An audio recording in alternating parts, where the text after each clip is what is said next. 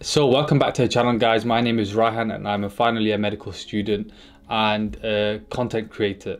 Now in today's video I hope to give you guys 7 lessons that I've taken away from medicine in my 7 years that I've been at uni, and hopefully I can get that done in 7 minutes. To give you a quick background, I did 2 extra years. One was a foundation year, which I did before starting medicine, and another was a year out, which I wanted to pursue interests in business and management. To quickly get into the video, my first tip is Pareto efficiency. And this principle basically recognizes that 80% of gains are brought about by 20% of the efforts. When you look at medicine and you look at the whole process of studying, I do think that a small part of the study process gives us about 80% of our results. When we retrospectively look back, it's most likely the part which involves active recall or testing ourselves through question banks. Now, this leads me on to my next point, the string idiom.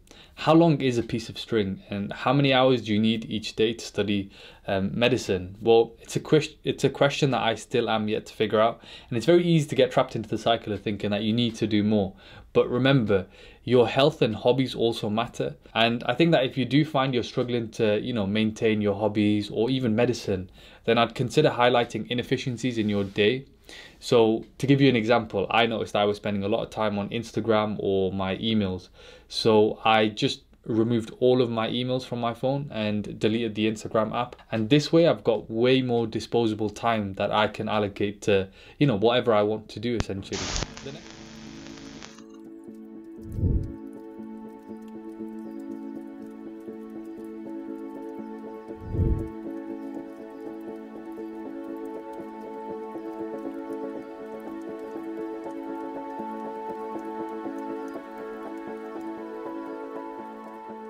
The next thing I want to talk about is creating your own path. Now, most people in medicine will follow the traditional career path, and that's completely fine. However, as we're going on, we're finding more and more medical students with, very multi-talented, and that's a good thing. I've met doctors that have gone on to create £70 million health tech companies, and others that have become, part-time or full-time medical writers. I think that the career path that you choose is based on what you love to pursue, rather than focusing on fitting in with the majority or feeling pressured to do, a certain specialty. I think as well, diverse friendships are important. I always recommend having a diverse group of friends for loads of reasons. And I guess one of them is that you can talk to them about anything and everything other than just medicine. But most importantly, a lot of my junior doctor friends have actually complained about the mismatch in doctors' timetables, and this is an issue when you've got a day off on a Tuesday but the rest of your group have a day off, scattered across the week.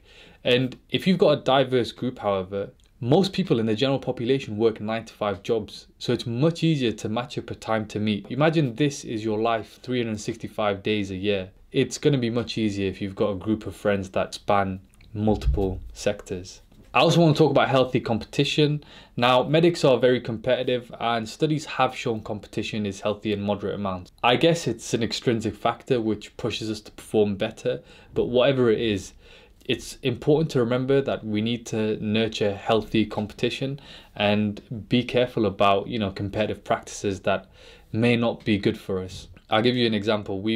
I've had a small group of close friends in medicine, and our trio, we were competitive, yes, but our studying was collective. We shared resources amongst each other. Now, we helped each other through, teaching, but we also had friends who would hide resources from us or, carry around large folders of their notes in the library and ask us the most niche of questions just to display how in-depth they had studied the subject. I don't know why. I also want to talk about sports. I think everyone should take part in at least one sport. And I've put this in the middle, but this has single-handedly played one of the biggest roles in my well-being over the past 7 years. I honestly couldn't recommend this enough. I think most people don't realize the impact sport has on your well-being, but also your friendships. Like, I've gotten so much closer to some of my friends through playing team sports. Yes, I also hate some of them on the pitch, but that's a different story. Now, try new sports out at uni, and you never know what you're going to end up playing, because I came to uni having played rugby for the school, but since I started playing football at uni, I've loved it ever since. I think the final point is responsibility. Now, I came into medical school as an immature and naive boy. If you're anything like me, then I guess we had a huge learning curve ahead of us, and I never really understood the level of responsibility a career in medicine holds. So from the way you talk to the way you dress, it influences people's perceptions of our prestigious profession. And as a result, professionalism is something that we struggle to grasp. Now, maybe I'll do a video on this sometime in the future, but for the vast majority of widening access cohorts, professionalism is something that we very rarely see in our upbringing. And as a result, there's a lot of discomfort when we come to terms with it, and the institutions don't really help or understand our efforts. I guess I'd say keep pushing for people suffering from imposter syndrome. You might not have heard anyone talk about this topic, but just know that it does get easier as you go through the years, and hopefully you get to grips with it. Now, these are my 7 tips that I'd recommend to all medical students. Hopefully they were useful. Thank you guys. Bye for now.